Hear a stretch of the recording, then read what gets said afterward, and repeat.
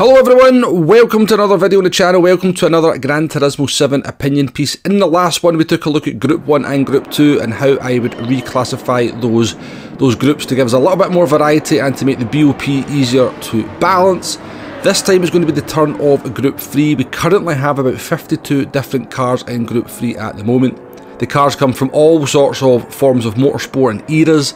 Makes it nearly impossible for them to actually effectively BOP, and because of that we only really see around about 7 or 8 cars on a regular basis in sport mode because many of them are just not that competitive. Now, this is what I would do with Group 3 in terms of splitting them up, giving us more variety, making the BOP easier to do. It's not about talking about bringing other cars into the game, it's more about doing what you can do with what's already in the game. Of course, if they're bringing more cars into the game, more modern versions of some of the Group 3 cars, I'm all up for that, but this is about doing what we can with what's already in the game. And the first category and the first split I'm going to do is we're going to have a Group 3 manufacturers class.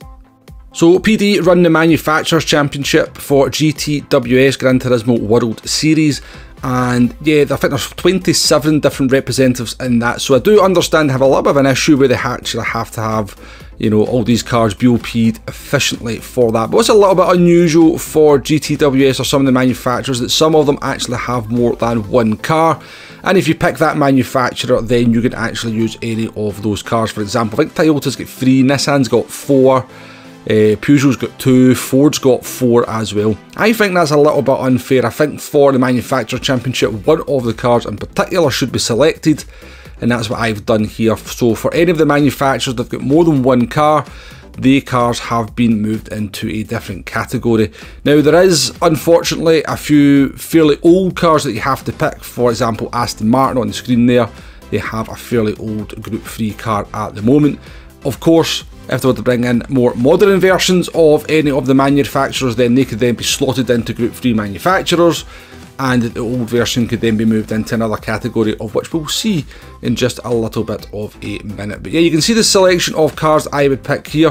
One thing you may well have noticed for Toyota, I moved the Group 3 Toyota Supra up into Group 2, and so Toyota's representative in Group 3 manufacturer would be the Toyota FT1. I would just rename that the Toyota Supra Concept because I believe that's what the FT1 actually was, and yeah, it kind of fits in quite nicely, and it's a pretty decent Group 3 car in its own right. But yeah, you can see what I would pick here. As I said, some of them are a little bit old, and it would be nice to see like new Ferraris come in, or the new McLaren come in, and then the old Ferrari and the old McLaren could then be slotted in to the next group that we're about to take a look at, and that is going to be Group 3 Legacy. So here we have, what, 11 cars here in Group 3 Legacy. These are kind of like the misfits, if you like. They're quite old, a lot of these cars, or they've been replaced by kind of other versions that come into the game. For example, the Nissan GT-R from 2013, the old Audi R8.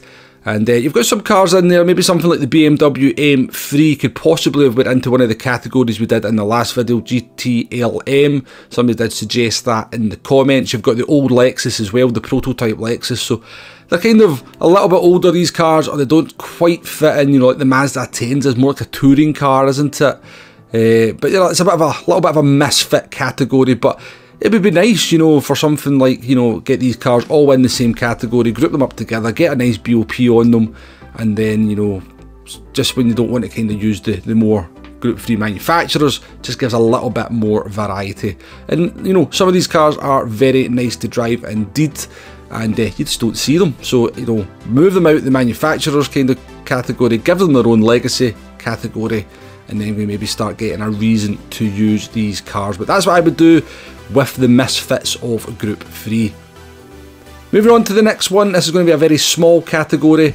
These cars just don't belong in Group 3 at all. We've got the Toyota Supra GT500 from 1997, the Nissan GT-R GT500 from 1999, and we've got the Nissan Silhouette from 1984. Now that doesn't really even fit in with the other two cars, but I think if you kind of just separated these 3 cars, gave them their own little categories, possibly some more cars in the future are coming in to the game that could fit in here as well. It just means that when Polyphony bring new cars into the game, if they were to kind of split up the categories in some kind of fashion in the way that I'm suggesting, both in like Group 1, Group 2 that we previously looked at, Group 3 that we're looking at the moment. We'll look at Group 4 in the future.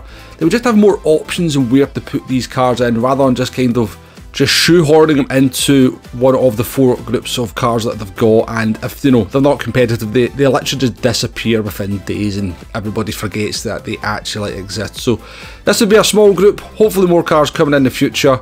Moving on to our final group for Group 3, this is going to be Group 3 Vision Gran Turismo. We've got the Volkswagen without the roof, we've got the Suzuki VGT, we have the Peugeot VGT, and we have the Mazda RX Stealth. Now that is considered a separate car compared to the normal Mazda RX Vision, so yeah, make use of that. Why have the 2 of them in the same category when split them up? Give them some different characteristics. And I'll kind of flesh this one out by using some of the cars that you probably even knew existed in the game, like the Mercedes VGT, the Toyota FT1 VGT, the BMW VGT, the Lexus RCF VGT, and the Nissan GTR VGT. And kind of flesh these out, give this group a nice number of cars. You probably, as I said, don't even know these cars exist. Give people a reason to drive them, to use them. And you could even kind of give this kind of category a kind of its own little niche where they're kind of all like fantasy cars, so we only drive these cars on fantasy tracks in the game. Now I do have the 4GT test car in there as well. I actually meant to put that in the Legacy, so but it could fit in here as well because it's you know, why not? But it gives you an idea of what you could do. And you know, introduce some of the cars in the game, as I said, that are just never used. I think this would be really nice as a group, you know. Fantasy cars, fantasy track, more variety, get them BOP'd up nicely, and you know, variety is always a good thing in the game. But that's what I would do with Group 3, folks. I would take one category and I would split them up into 4 different ones, and I would flesh some of them out with some of the Vision Gran Turismo cars that, as I said, I never knew some of them existed until I started kind of delving in to Brand Central. And I think it would just give the game a whole lot more variety. It would be far easier for these to be BOP'd when new cars get dropped into the game. You'd have far more kind of apt kind of groups for the cars to be slotted into as well. And then in the future they could be jigged about, you know, if the Ferrari, the new Ferrari 296 as it comes into the game, then the 458 goes into Legacy, the 296 goes into manufacturers. But yeah, let me know what you think in the comments, folks. Not going to mess about too much with this one. This is my ideas. What do you think of them? Constructive criticism is always welcome on this channel. Thank you very much for watching, and I'll catch you on the next one. Goodbye now.